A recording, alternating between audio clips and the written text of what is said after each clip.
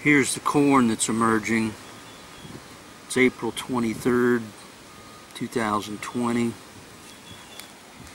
Planted this corn almost 5 days ago. We had a little bit of rain.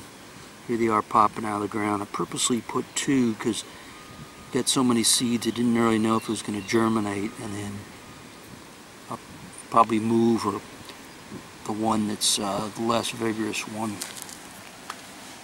So these just came up. I just noticed them today. And here I must have put 3 seeds.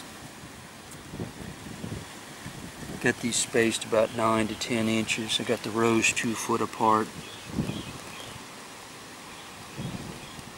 And I was out here just pulling out dollar weeds that look like this. He's got these long spaghetti-like roots under there, and they tend to pop up. It's good after a little bit of rain to pull them out. But there you go. That's the corn seeds, seedlings. It says here seedlings emerge in 7 to 14 days. Had them come out in less than 5. I planted this on the 18th at the end of the day.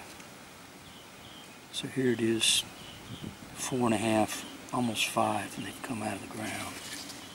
But we're down here in southern Mississippi, so maybe warmer. That's what's going on.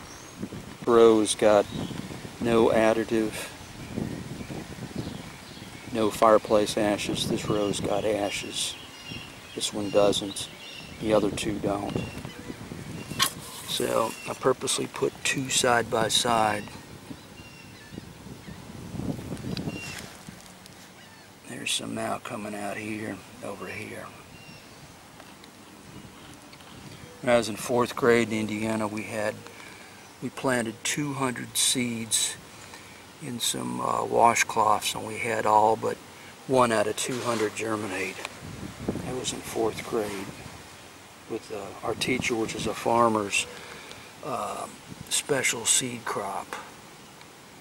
So you don't have to put 2 in there. I just did that kind of an experiment because there's so many weeds. I figured it would let me know that those are actually the corn and not just all this giblets of grass. This type of weed here, all it takes is a little section of this and it'll come out of the ground. So you can have just a little piece like this and it'll come up out of there. So it's just like tribbles. So it takes years to get rid of this stuff. And the corn, all the side that's been turned over, I pulled all the stuff out, but just a little piece of grass you've got will come back. Here's some more coming out.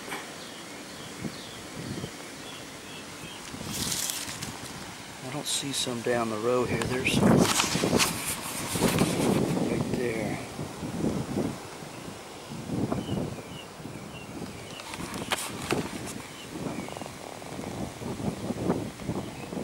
This is something that